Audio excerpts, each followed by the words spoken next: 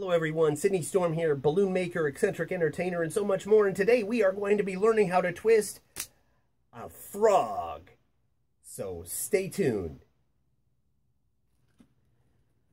So to get started with the frog, it's pretty easy. You don't put a ton of air in the balloon. We're talking just, I don't know, about 8 inches or so, maybe even a little less. Let a little bit air out so it's pliable there. And what I like to do, this whole thing is going to be our frog. We're going to go ahead and start with the eyes on the front of it. We're going to go ahead and do like maybe 2 1-inch bubbles, just like that. 2 1-inch bubbles. Fold them together, take the tie off, and twist it right to the bottom of the last bubble you did. Get this situation here. But we're not done yet. Go ahead and stretch that out. Don't be afraid. Cover that, pull that up and over that top section.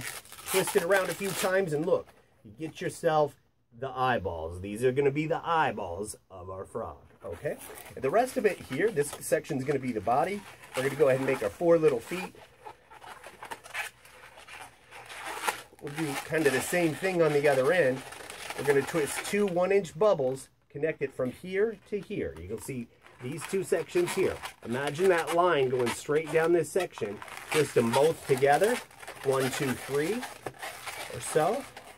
And I like to take this and connect the piece to right through here. Just push it right through. Again, you'll get the hang of it with these balloons. It just takes a little bit of practice. Now with the front feet, we're going to take what's left, the last little bubble piece. We'll go ahead and twist straight down the middle like this. Give it a twist. And again, if you like what we're doing here, please go ahead and click like and subscribe. And go ahead and bing, hit that bell icon so you get our most up-to-date videos. And stick around for our question of the day. But right here, we're going to go ahead and take the tail part, wrap it right around here. 2, 3. And we're left sort of with this situation. So I like to take what's left of the tail and pull that straight through the side we were just on. So we get 4 wacky bubbles at the bottom, and it's a matter of straightening it all out. You stick with me. We have a little tool, a little pair of scissors, just right here behind the camera. We'll get this off of here. I'm back. I go ahead and cut that little section right off. Ping. Okay. And then we get these little feetsies here. And this is our frog. But I don't like to stop just there. Usually with the frogs, I do like to draw a face on it so they look a little more frog-like. Whoop. Go ahead and put those eyeballs on it so it's a little googly-eyed, a little bit kind of, little tongue and mouth. There we go. So we got the eyes on the frog.